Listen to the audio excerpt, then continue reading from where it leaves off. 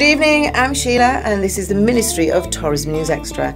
Antigua and Barbuda's Minister of Tourism, Economic Development, Investment and Energy, the Honourable Ascot Michael, has announced the entry of a prestigious global hospitality brand, Marriott Hotel, for Antigua and Barbuda.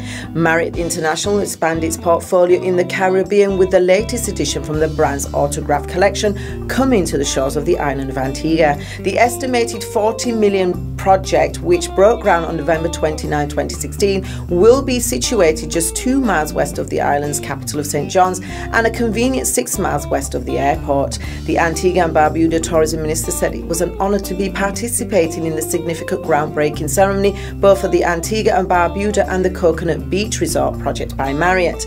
The Coconut Beach Resort by Marriott is expected to take 24 months to construct and will provide 180 jobs during the construction phase and 240 jobs once the property is open, representing a significant source of employment for the people of Antigua and Barbuda. Coconut Beach Resort by Marriott will comprise of 40 high-end condominiums and a 70-room 5-star hotel with modern water features, eco-friendly amenities and a sustainable facility throughout the property.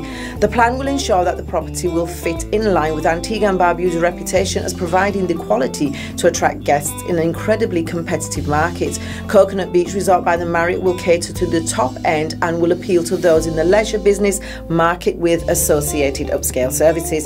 The groundbreaking ceremony took place with the Prime Minister of Antigua and Barbuda, the Honourable Gaston Brown, in attendance, along with Honourable Ascot Michael, Minister of Tourism, Economic Development, Investment and Energy, Andrew Houghton, Area Vice President for the Caribbean at Marriott International, and Marriott's Director of Development for the Caribbean and Latin America, Bojan Kumar.